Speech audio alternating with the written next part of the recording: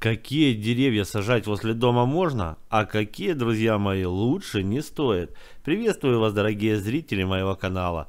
Спасибо огромное вам всем, что ставите лайки, что пишете полезные, добрые комментарии. Очень приятно, все читаю и всем отвечаю.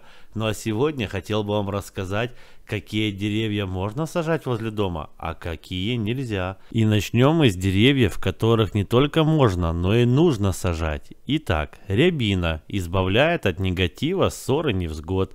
Сейчас я перечислю все, которые можно сажать. Калина защищает дом, не пускает хворь. Клен привлекает благополучие в дом, удачу.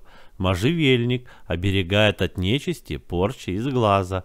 Шиповник укрепляет отношения в семье. Лиственница убирает негатив, дурное настроение. Вишня приносит радость и счастье в дом. Яблоня притягивает любовь и личное счастье. Акация оберег для детей и пожилых членов семьи. А теперь скажу, какие деревья лучше не сажать возле своего дома.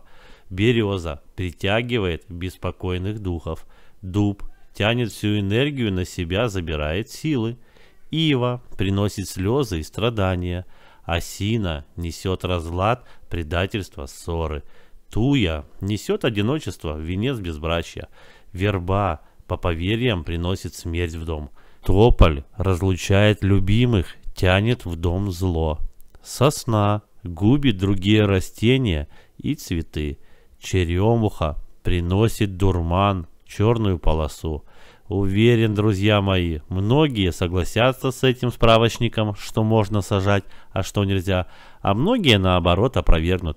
Будет интересно почитать в комментариях, что вы думаете по этому поводу.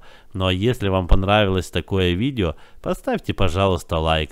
Как только это видео соберет 500 лайков, я выпущу новое интересное видео про сад и огород. Берегите себя и до скорых встреч. Пока-пока. Пока.